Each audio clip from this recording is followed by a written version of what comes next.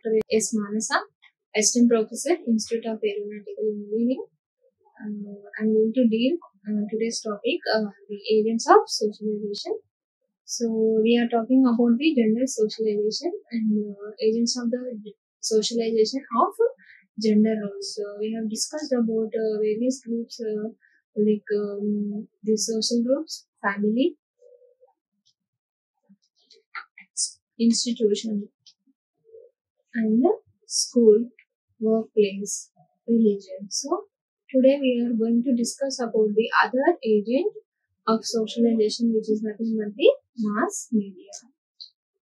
So coming to the mass media, so we know that what is mass media? It can be a television, or the radio, or smartphone, or the internet, which gives the news and the mass media had become one of the most powerful forces that connect the people to the other people. So in olden days, the newspaper and radio,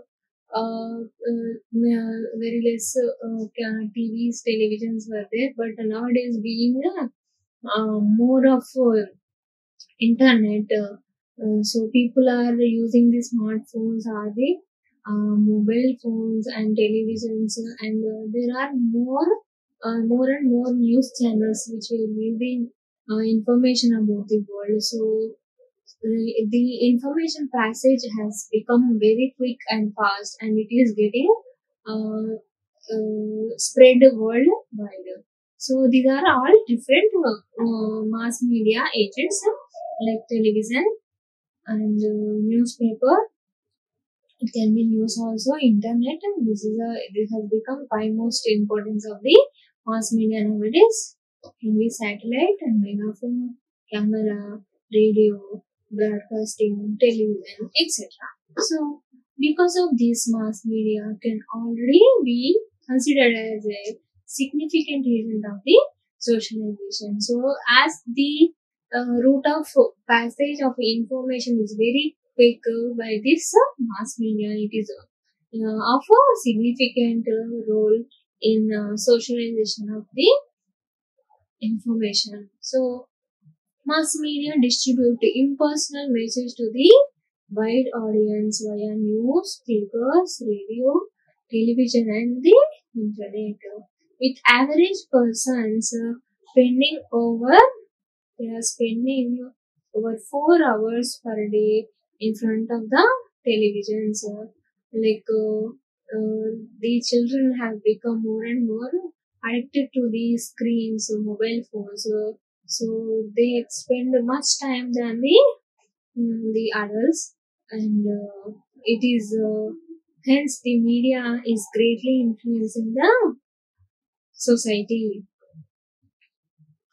People, what they will learn by using this mass media is they learn about the objects of the material culture, like new technology can be learned and transportation options. What are the other the simultaneous things that are happening worldwide, as well as the non-material culture, such as what is true, what is belief, what is a myth, and what is true also is becoming known by this mass media. So what is important and what is expected, what is values of some beliefs. So these are all can be known by the facts of the mass media. Socialization is a big factor in shaping the people to become who they are. Our socialization relations help us in forming our individuals. The social relationships that we will have in the society, they are helping us to form our what is our individuality and sense of self towards other, how to behave with the others, and what is your role in the society when you are mingled up with the people there in and around you. So socialization is a process whereby we learn and internalize the values, beliefs, and the norms of the culture, and so doing develop a sense of itself.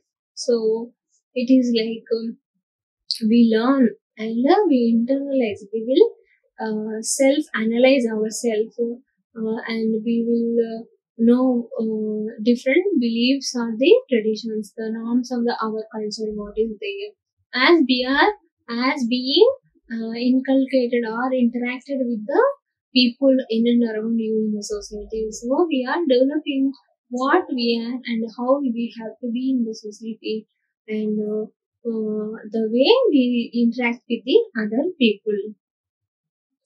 Technology had increased the spread of mass media, such, and people spend most of their time in touch with the world through the different forms of the mass media. Sometimes time allotted to the other agents of socialization is even sacrificed just to give the time to the usage of mass media. So, as nowadays the electronics have become more important parcel of our life, we are spending much and much time with the mass media only, the electronics only. So, from where the even the small news is getting viral and it is spread all over the world, and within no time some news is very popularized, or some person having some news are very much spreaded around the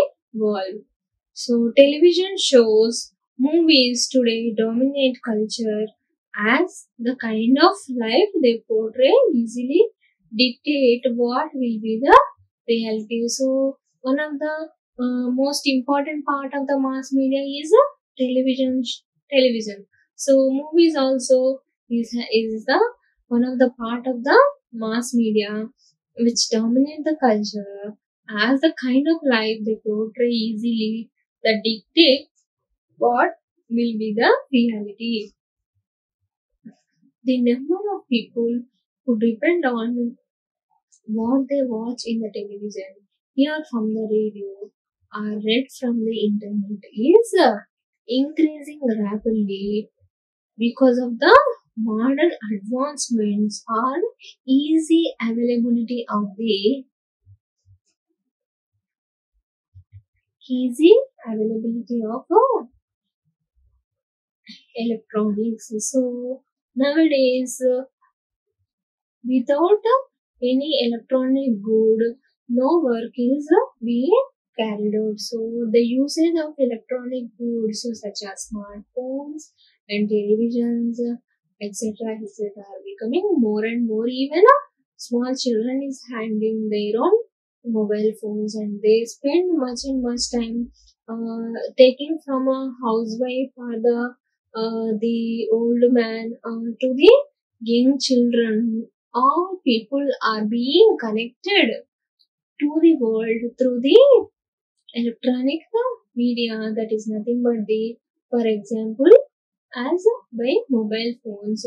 So nowadays, on an average, 90% of the people having the mobile phones, though, so they know what is happening in and around the world by either by the news or by the internet, which connects the people through one another.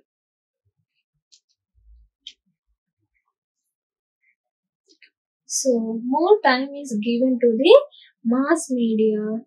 Greater proportions of the time is dedicated to the entertainment nowadays. So, to keep the people entertained means that the form of mass media is successful in gathering supporters, hence profit also is more in case of mass media. So it is connecting the people of all the parts of the world. So there are so many things like entertainment and of information and of the knowing each other and talking. There are some forms where one can have the connection with the other. So even small things are nowadays carried out by online. So education is also being converted to the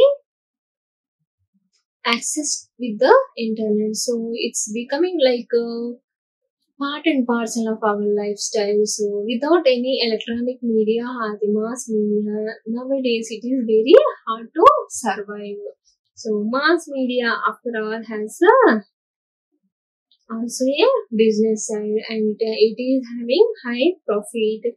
It is the most and more used part of the social agent. Since mass media had already developed into a powerful and influential agent, it serves as a powerful socializing, socializing agent and has indeed become a large influence of who we become. So it has become like a more, it is a more influencer to us, like with which we are getting influence and trying to become what we are by seeing the by spending much time with the mass media. There are many agents of socialization such as our families, friends we gain, and the institution we belong to.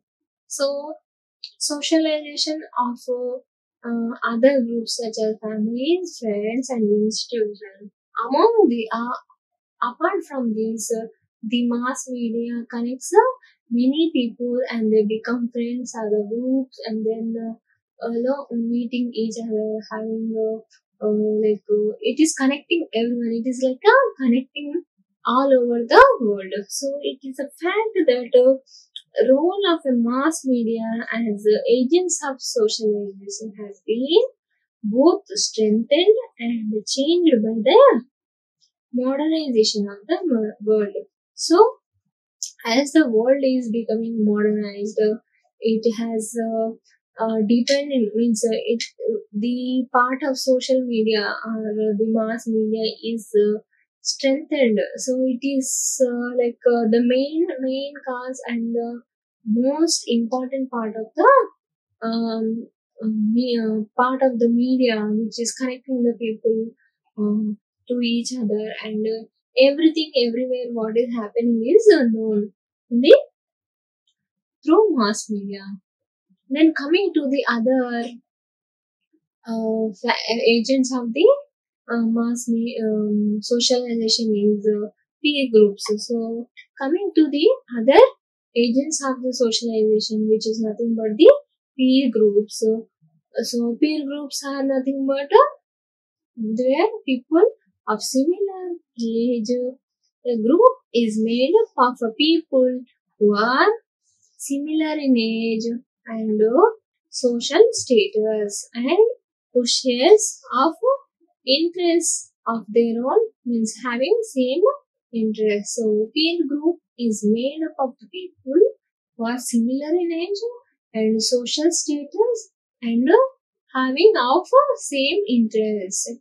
Peer group in socialization begins in the earliest years, such as when kids on a playground teach younger children the norms about taking turns, rules of a game, and how to shoot a basket. So it is like when you take a kid to the garden, then they become friends and teach that you have to do this. If someone is elder than this child, they teach the other one to how to not to do, what to do. So they the actual group is getting started. So it's the way people get connected is one of the agents in peer group. So they talk to each other, try to become their friends, and try to share as they day by day as they become more and more